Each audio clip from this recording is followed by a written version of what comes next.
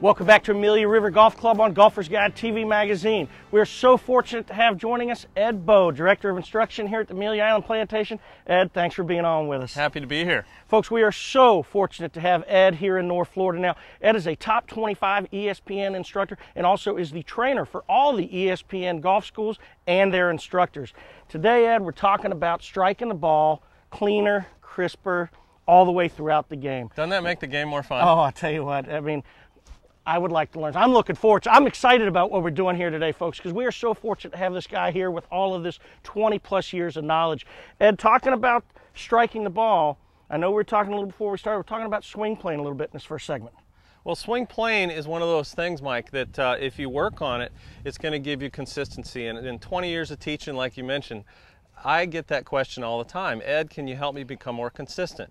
Well, the easiest way, folks, to get more consistent is to work on your swing plane, and I'm going to explain a couple things how to do that. Perfect. Let's get into it right now. Well, the swing plane, you hear about it all the time. All the TV analysts talk about it, but the swing plane is basically the simplest way to understand it is your club sits at an angle, and this angle right here is an angle that you want to try to keep your club in during the course of your swing, so that as you go back, this angle here matches up to this angle. If I move this way, you can see my club is in too vertical of a plane. It doesn't match up to my original angle at address. If I move this way, I'm very far underneath that. It would be called flat.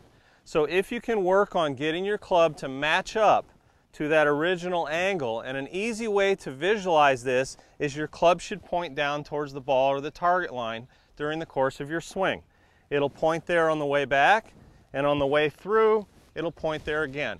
So that's a very simple way to understand how to get your swing plane more consistent, and working on that will always help you. All right, now how can this, working on this swing plane, how is this going to make us a better ball striker? What is it going to do for us? Well, the great thing about working on the plane, I mean, how many times do you hit it out off the toe or the heel and it doesn't feel good? So we all want to hit the ball in the middle of the face all the time. If you work on your plane, it gives you the best chance to hit the middle of the face all the time. The other thing is when you're swinging well, you hit the ground in the right place. If your swing plane is off, a lot of times you'll hit behind the ball, or you'll bottom out in front of the ball, which makes you hit the top half of the ball. And a lot of people think you're looking up, but it's actually your swing plane that's causing you to top it. Isn't that something, I tell you? So you hit the center of the club, a novel idea, and you also hit the ground where you want to hit it. You're not hitting behind it, or you're not hitting it thin. Now, direction is important because we hit it right or left, right, a lot of times because of our swing plane. And that means the club face is not squaring up. And very important, we want to teach you how, but we also want to teach you why. So if you're hitting shots to the right, a lot of times your swing plane is too vertical. It causes your arm to rotate like this, which is called a block. You can see how open that club face is. You're going to hit it out off the toe a lot, and you're going to send a lot of shots to the right. That's a product of the swing plane being too vertical.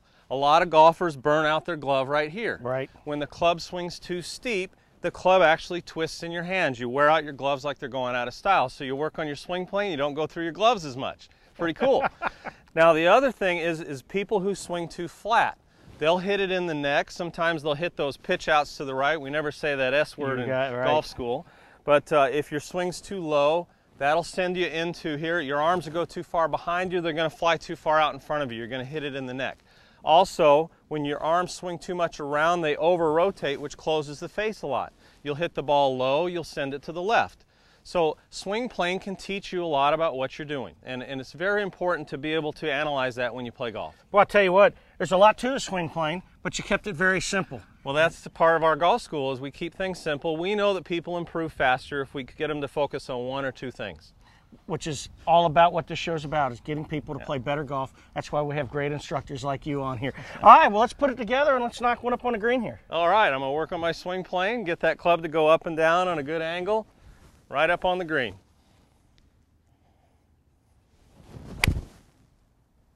Oh, there you go. Great shot right there.